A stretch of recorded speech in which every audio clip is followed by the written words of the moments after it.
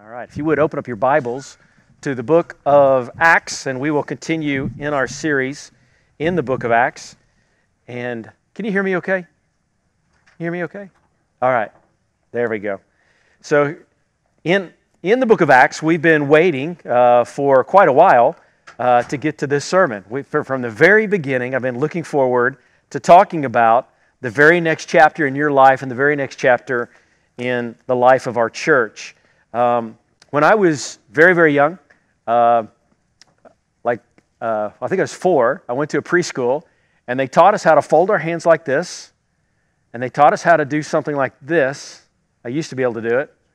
And you do this, look, here's the church, and there's the steeple, open the door and see what? It's just not true. It's just not true. I mean, this is not the church, right? A building is not the church. The people, we are the saints, the church. We are the church.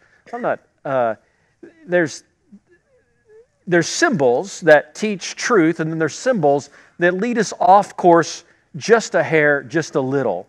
And so in the process of studying the Scripture, we literally are to set straight the truth, confront any wayward beliefs within our heart, and bring it back together. And so when we talk about the church, which actually is one of my favorite subjects in Scripture, to talk about God's group of people who are saved, are redeemed, are forgiven, are predestined, the elect. They are blood-bought. They have been declared righteous through the blood of the Lord Jesus Christ. They are empowered with the Holy Spirit. I'm talking about us. We literally have gifts that have been given to each one of us, and as we come together as the body, we literally are, according to Scripture, an unstoppable force. And as we as followers of Jesus are to continue the ministry of Jesus that we see in the book of Acts. In fact, you may have a title above the book of Acts, and it'll say something like the Acts of the Apostles. That's what Acts stands for, the Acts of the Apostles. And that is a great way to define it. But if they had more room, they would probably say something like this. This is the Acts of Jesus Christ by the power of the Holy Spirit through common people like you and me, and that we make up the church. But that's just a little too long to put on one page as a heading. So they just say the Acts of the Apostles. But in all reality, what we're talking about here, all that you and I have studied in the book of Acts reflects what you and I are to do in this world. It literally is a reflection of, and the reason that Luke recorded this, as he says in the very first and second verse, he did this so that we would know what Jesus did, what Jesus taught, and then the Holy Spirit empowers us to live life today. Now, let me ask you, do you feel like you're living in Acts 29? Do you feel like you're continuing that? Acts 28 is the end of the book, but Acts 29 is not being written. In fact, think about this. I mean, Luke is very much alive and well, and imagine if Luke, the book of Acts doesn't end, right? It doesn't have a proper ending. It's kind of left open-ended. Maybe when Luke got to heaven, he's continuing to write the book of Acts. And he wrote about what John did and what the rest of the apostles did after the canon, after the Bible was closed. He wrote about the first century, the second century.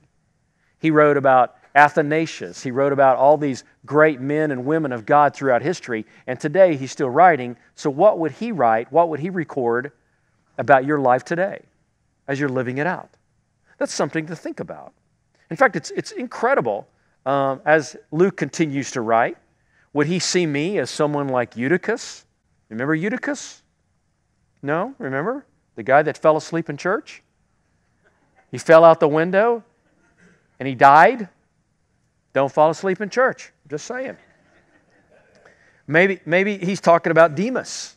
Maybe he's writing about Demas. Remember Demas that we went over? Demas was a guy that was going good, then all of a sudden he went south. He had a hard time. 2 Timothy 4:10 says, because Demas has deserted me and he has loved the things of this world instead of the things of God. And so there's this constant contention with those who are followers of Christ. Are we really going to believe what he says? Are we going to participate in what the Spirit is doing? or are we going to be hoodwinked by the things of the world? See, what God has for us and what unfolds in the very second chapter of Acts is what Joel said in Joel chapter 2, verse 28 and 29. And it says this in verse 28. It says, After this, I will pour out my Spirit on all humanity. Then your sons and your daughters will prophesy, your old men will have dreams, and your young men will see visions.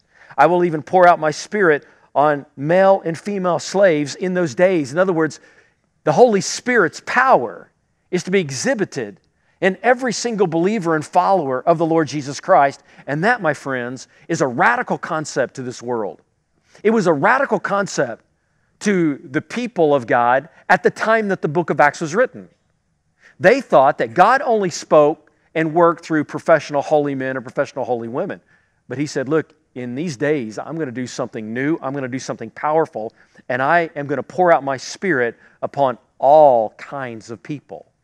That includes you. In fact, that is for you. That God can use you to do exactly what He wants to accomplish through you and in you in your life. And so, what we see in the book of Acts is what we should be seeing today. Now, we don't mimic anything, right? But we don't mimic any kinds of miracles or any kinds of sermons, but we mimic the way that the Lord worked in each individual and the way that He changed them from the inside out. And I want to tell you this. I want to give you three things that we are very much the same. We have the same love, we have the same gospel, we have the same mission, and we have the same power. We have the same love, we have the same gospel, we have the same mission, and we have the same power. And so we should be functioning just as they function because of this. You say, Brother Mac, why did you start with they had the same love? Well, I'll tell you why. Because actually, love is essential. In John chapter 13, verse 34 and 35, He says this, I give you a new commandment. Love one another just as I have loved you. You are also to love one another. By this, everyone will know that you are my disciples if you love one another. Jesus made it very clear. The mark of a Christian, and something that is very attractive to the lost, is this incredible love that we have for one another. Jesus says, you are to love one another in the very same way that I loved you. Some people say that He's referring back to how He washed their feet. Right? Jesus took the disciples, and back in those days, they didn't wear Nikes, right? They wore sandals, and they didn't have very many socks, right? So their feet were always constantly dirty. And when you came in the house, the mom would say, take your shoes off, wash your feet. But what Jesus did, He said, no, let me wash your feet. In fact, it was so odd for Him to do it. Peter said, no, you're not going to wash my feet. You're the Lord. He said, look, if I don't wash your feet, you can't have anything to do with me at all. Nothing. And what was He saying? This is the way. This is how we live. We are to love one another. In fact, in the book of Acts, when the Holy Spirit came upon them, their love for one another intensified. The fruit of the Spirit starts off, the very first word, the very first fruit is what? Love. Love is powerful. Love is not naturally natural, right? It's not naturally natural. In fact, if you look around in our society, it seems like hate is winning, right? That's what it seems like. But God says, I'm coming with power, and I'm going to give you the ability to love, and this love is fantastic. In fact, we see this in Acts chapter 2. Acts chapter 2, verse 42, and it's kind of a theme verse around here because we love this passage.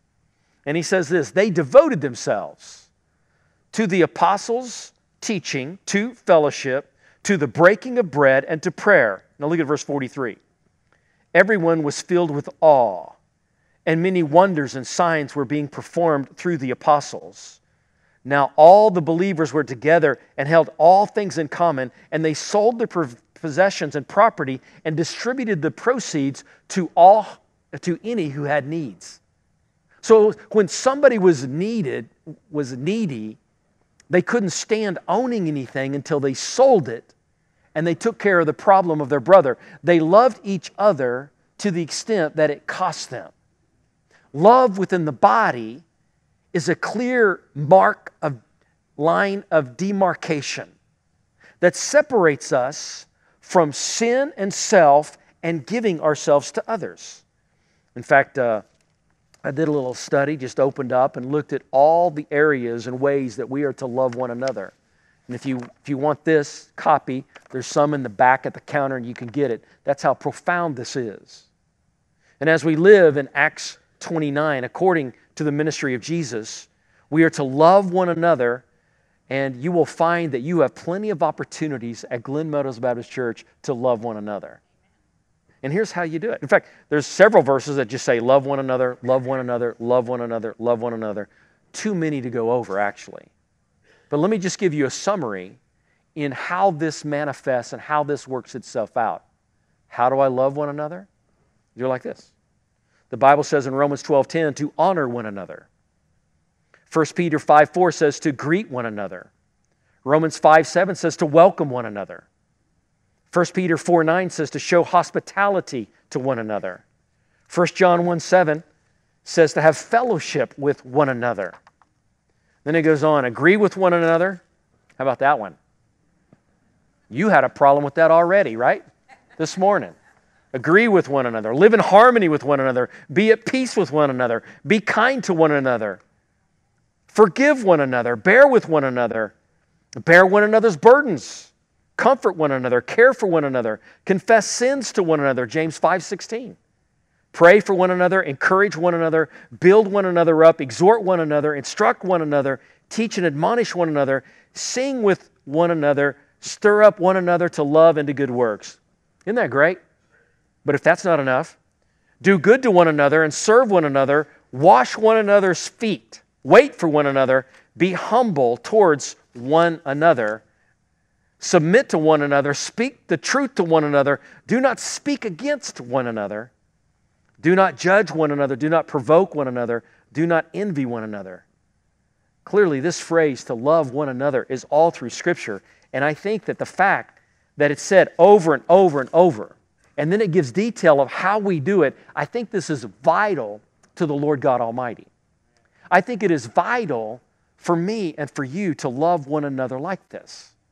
This is what we do. It's best, obviously, it's best when you do this in Sunday school, when you do this in your community groups, or when you do this in life groups, men's ministry, women's ministry. You get to know one another. I share with you my burdens, you share with me yours, and we're able to mobilize, we're able to move, and we're able to see the Lord work through you to us. Listen, isolation, separation is not God's will for you. I've watched enough National Geographics or all these shows about wild animals, that it is the isolated, weak gazelle that gets eaten by the cheetah, right? It's the one that's isolated, that's not in the one another realm of things. And so when you're in a small group, you get to know one another and you get to see these things. But also, it's also good when you don't know specifically a person and you see them in need and you are mobilized to give them a word of encouragement, but to fulfill the one another passage. Let me tell you something. This works best when you're not doing it in the flesh, but you're doing it in the power of the Spirit. Those who have the gift of encouragement, the gift of hospitality, the gift of service, the gift of wisdom, you do it so effectively with so little effort. And it's the Holy Spirit working through you to another individual. It is the Christ in you ministering to the Christ in someone else, and it's lifted up. And we are the body of Christ, and that's how we get strong. I will tell you, there are many churches that are plateaued or dying, not because they don't have the gospel, not because they're not good-hearted people. It is because they don't understand the concept of sacrificial love to the very end that Jesus taught us. We are to love one another, and that's exactly what the Lord has called you and me to do. Let me ask you a question. Do you feel loved? I pray you do. If you don't, then please pray for us that we might be filled with the power of the Holy Spirit, that we could love you clear to the bone. And brother and sister, if you desire to walk with God, then you and I should be praying that consistently. Lord, help me see who you want me to love today. And it's amazing what happens.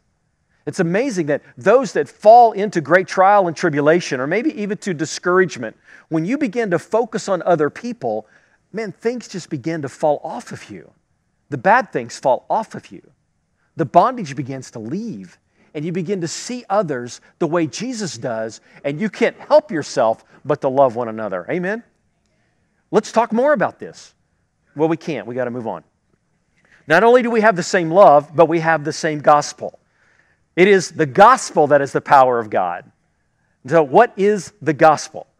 Well, I'm glad you asked. In the book of Acts, when you see Philip, when you see Paul, when you see Peter, when you see the deacons, when you see them sharing the gospel, there are 7 characteristics in the book of Acts of what the gospel is, and this is just fantastic. So all the apostolic, meaning the apostles, all the apostolic preaching contains at least 6 of these, or 7 of these elements. And the first one is prophecies were fulfilled, and the new age was inaugurated by the coming of Christ. That's just a reality. That's part of the gospel, that the gospel is a foretold story, that not by accident, Jesus didn't just stumble into this. He became the central figure from eternity past, that the Bible makes clear that Jesus was slain before the foundations of the world. Amen? When He came to earth, it was prophesied. We're going to look at that in the next few weeks as well. But also, Christ was born of the seed of David. Also, He died for our sins, according to Scripture, to deliver mankind out of this present evil age. His death was purposeful. It wasn't just at the hands of the Jews or the hands of the Romans. It was God that put forth His Son to die on the cross, right? He was buried. In other words, He was dead and not alive. And number 5, He rose on the 3rd day according to Scripture. Also, Christ was exalted to the right hand of God as Son of God and Lord of the living and the dead. If you have a King James, it says, the quick and the dead. Amen? That's what it says. Verse 7, or number 7. He will come again as judge and Savior of men. I want to tell you something. This, my friend, is the gospel. People don't need just to be renovated. People need to be transformed. People don't just need to try to work on their past. They need a new future. People need hope. And hope isn't just trying to muster something within yourself to self-actualize or to have some kind of self-esteem. The hope is in the Lord Jesus Christ, that when you and I breathe our last breath, He will take you and me into heaven. What we need is the gospel of Jesus Christ. The gospel is the answer to the world's problems. Remember, Billy Graham was talking about a time he went to a city, and of course they had some pretty fancy churches in this city and pretty modern churches in this city. And a bunch of churches got together and hosted the Billy Graham Association to preach a massive crusade. And 50 of these pastors got together. They were maybe a little too smart for their own britches. They got together and they just said, you know what? If we choose someone like that, preaching in an old-fashioned way, an old-fashioned message with an old-fashioned man, it'll take us back 50 years. That message got back to Billy Graham. And he said, oh, I'm sorry, I misrepresented myself. I'm not trying to bring us back 50 years. I'm trying to take us back 2,000 years to the very gospel, to the very message. The message doesn't change. Maybe some of the methods change, but the message never, ever changes. It is something worth keeping intact because God is the one who orchestrated it, the gospel message, from eternity past. And we saw it fleshed out ever since we see that very first inkling of the gospel in Genesis chapter 3, verse 16, where He talks about the woman's seed crushing Satan's seed's head, right? And that there would be an incredible rescue. And we see it unfolding all through the Pentateuch, the first 5 books of the Bible, then the prophets. We see it all through the Psalms, the message of Jesus coming. And of course, in the next few days, we're going to be hammering this from the perspective of Mary, from the perspective of Zechariah and Elizabeth and Simeon. We're going to be looking at this very closely, of what it means for the Messiah to come. But it has everything to do with God desiring to save the souls of man. But not only do we have the same gospel, we have the same mission. The mission. The mission is very specific. People don't really care so much about our church's music. I mean, we care a lot about it, but people who are hurting, they don't really care. They don't care about the temperature in this room. They don't care about how soft our seats are. What they really are looking for, they don't care about all the different things that a lot of church members care about, the color of carpets and the color of people and the color of things. But someone who's lost, they're not concerned about these things. They want to know how to keep their kids off drugs. They want to know how to have a marriage and a marriage flourish without it falling apart. They want to know how to stay out of disabling depression and discouragement. They want to know the truth, and our mission is about all of those things. Our mission has nothing to do with these things that are physical, although these things are tools. A stage, a microphone, a chair. I hope it's soft. I want to be comfortable. But that's not our goal, right? It doesn't center around the things that most people want to center church around. It centers around the mission that the Lord Jesus Christ has given us, and it is fantastic.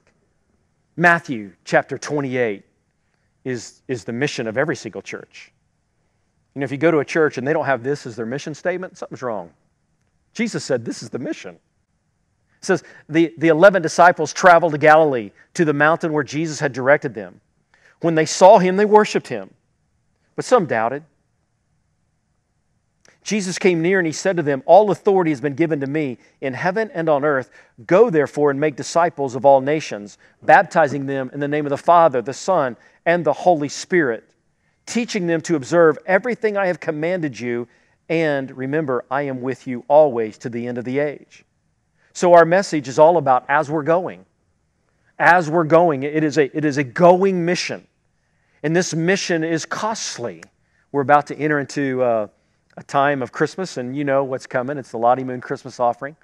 We're going to be doing a Lottie Moon Plus, and it's where we are setting a goal of $75,000 to collect over the next few weeks, and 75% of this will go directly to international missions. It doesn't go to anywhere in the United States. It goes straight to the mission field to help us as a collective of several thousand churches to see and to support the 5,000 to 6,000 missionary families that are on the field, but also for the state of Texas.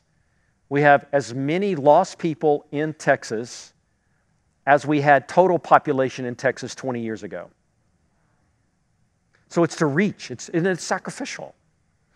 As we are going, not only do we give, but we all personally go. You have been given the Holy Spirit.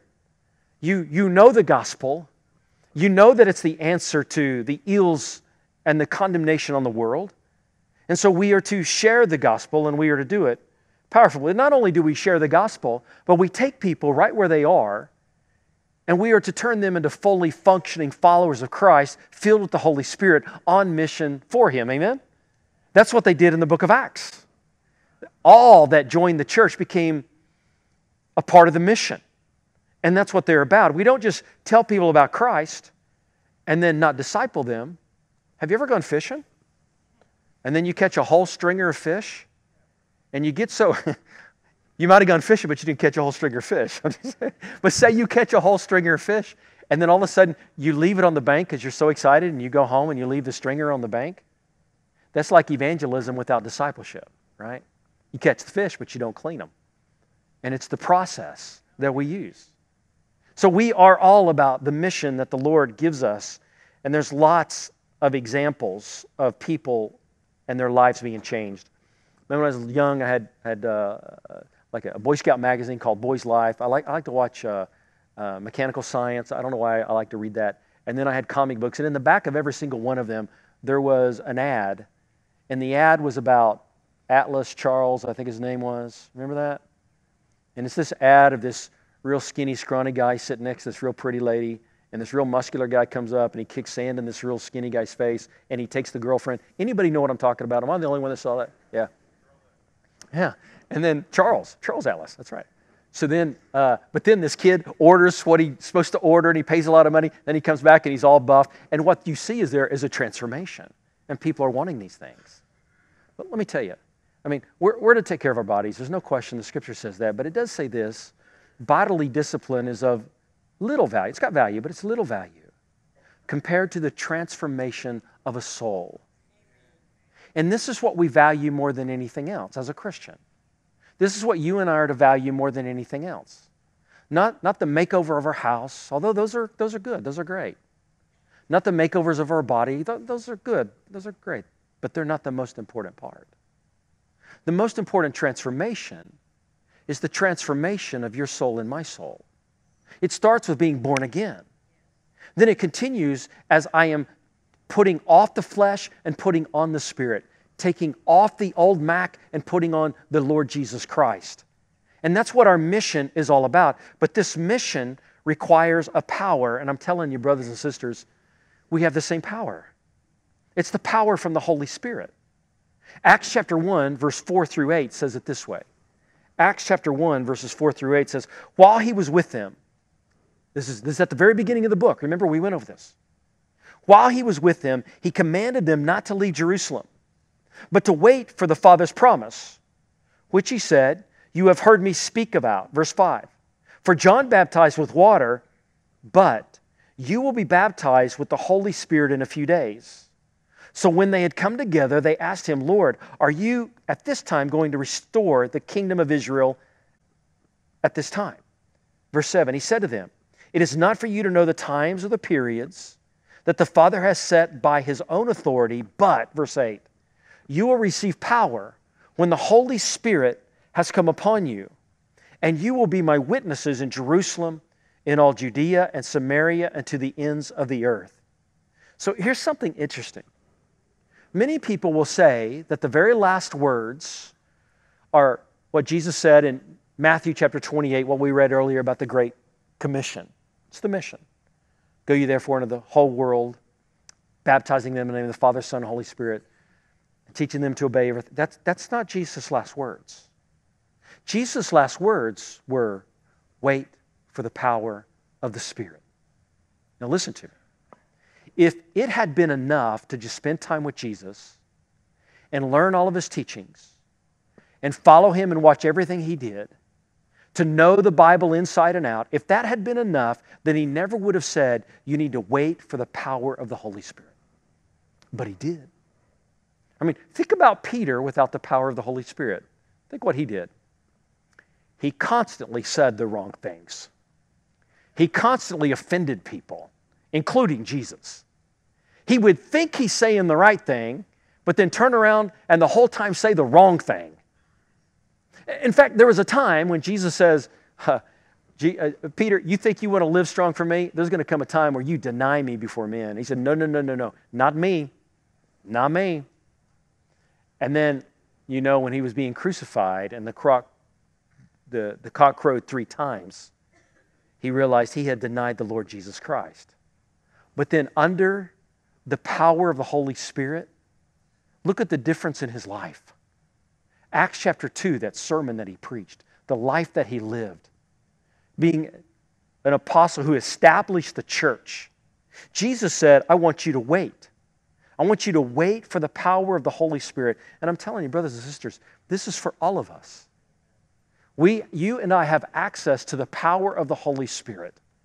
It's one of these things that grows incrementally. It's a filling. It's a present active of filling. It's not just full like that. It's a filling. Now, obviously, when you come to know Jesus as Lord and Savior, you have the Holy Spirit of God. He dwells within you. But the feeling is something different. The filling is something that God, He's pouring into you constantly. And the reason we need to constantly be filled with the Spirit is because, according to Charles Spurgeon, we leak. We leak. Things happen. The Mac in me takes over the Jesus in me sometimes, right? It's the flesh, and it is a problem. But the Lord says, I want you to continually be filled with His Spirit. Now, listen, I am so thankful for the attitude of many, if not all, England Meadows, and I am thankful for the times that you all send me little articles or you'll send me an encouragement, and it comes from a plethora of people. And it's about, hey, did you hear about the Spirit moving in this church in a powerful way? Did you hear about the revivals that took place in this country? And I hear it over and over. And so you are hungry for these things, and you desire these things. And these are the things that we are to seek. Look, these are the things that are to be on the top of our minds, That God moving in us and through us in a powerful way in order to love one another, in order to share the gospel the way He called us to share it, in order to be on the same mission as the Lord, it requires prayer. I mean, that's what He said. I want you to wait and I want you to pray. And they prayed 10 days. Now, why didn't God just fall on the first day that they prayed? I mean, why didn't He do that? I've always wondered. I always wondered if it got to the 9th day and people said, this ain't working. I mean, I'm hungry. I'm tired of fasting. This isn't working. And I imagine they said, no. Let's just do what the Lord says. I have some opinions about this. I think the reason that they stayed so long and the reason that He said wait for this amount of time is because things happen incrementally.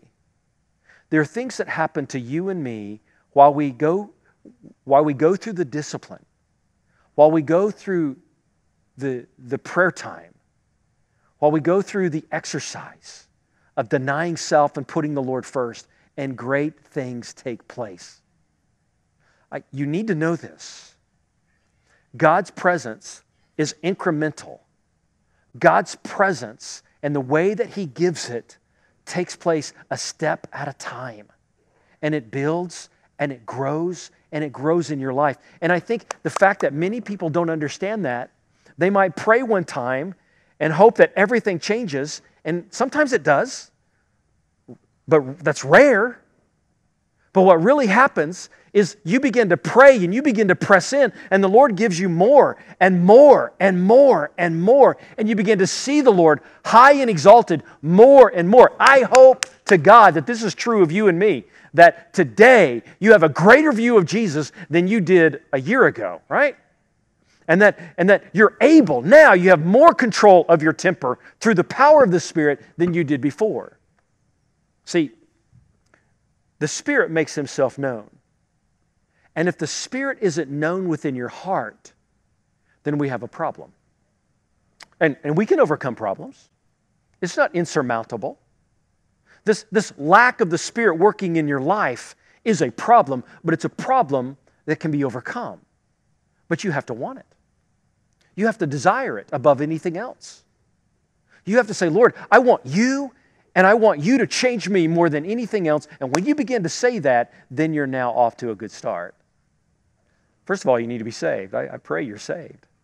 I mean, if you're not saved, if you're not born again, if you don't know where you'll spend eternity, if Jesus isn't your magnificent obsession, if you haven't repented of sins and confessed that Jesus is the Savior of your soul, He died on the cross, He was buried for 3 days, He rose again from the dead, and He ascended on high so that He could be in this room right now to save you. If you've never given your life to Christ, then now's the time. But if you have, and you want the Lord to take over more area of your life, then listen, you can.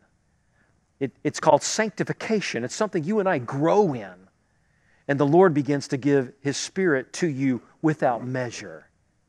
And there are things that we do. We call it the disciplines. You come to church. You get under the teaching of the Word of God. You fellowship. You learn to love one another. You begin to study the Bible for yourself. You meet with Jesus. Here's what you do. Let me give you these 5 things. You meet daily with Jesus. You say, how do you do that? Well, it starts with the Bible. You get with the Bible and you just open it up and you just read it. And the Lord is talking to you. You begin to worship Him. You might get a journal and you might make some notes and you might be really careful about what you write. And this is what I'm looking at. And you list it, you name it, and you identify certain passages. You begin to study that passage and you begin to think deeply about that passage. And in that passage, you begin to engage in prayer. And then you begin to know what God has spoken to you. And then you begin, again, you end with worshiping of the Lord. You are to pray the Scriptures, letting the Lord start the conversation. You know, when you're going to talk to somebody, particularly someone who knows a whole lot more than you do, you kind of let them lead the conversation because we don't know as much as they do. And so you let the experts lead the conversation so you can learn and you can ask questions. And so when you're talking to God, you let Him start the conversation. How do you do that? You just read the Word. You let Him speak. It starts the conversation. And you reflect back. And the Lord begins to show you things. So not only that, but you begin to love the brothers and sisters desperately. You pray for one another. You say, Lord, is there someone here? Is there someone I know? Is there someone around the world that I need to encourage? Also, you pray for that one person that needs to know Christ. You know, you're praying for one. You have your one that you're praying for, the one who is most likely to come to know the Lord at any time. And then you regularly meet for worship and encouragement and study of God's Word together. Listen, I know churches want to make you feel comfortable, but we can't compete with you being in your pajamas on the couch eating your Captain Crunch. We can't compete with that. That's really comfortable, right? But there's something powerful about being among the body and being among people that can interact with you. Now, listen, if you're at home, and I have family members, you're at home and you need to stay home because of health issues. I understand, and praise God, we have a way of streaming to you. But if you can, and you can come to church, you should. You should. I know we can't compete with how comfortable it is staying at home, eating Captain Crunch or whatever you're doing in your pajamas. That's, man. But however, man, if you don't live in this town, find a great church. Find a Bible-believing church and just say, man, I want to grow with you guys. I want to be a part. Listen, this is how we live Acts 29. This is how we are to continue the work of the Lord Jesus Christ through the power of the Spirit, working through common people like you and me. And brothers and sisters, this is what Glen Meadows is. And I thank God you're a part. And I pray for you. I pray for your filling. I pray for your focus. And that when God calls us to, we work and we serve Him with all that we have.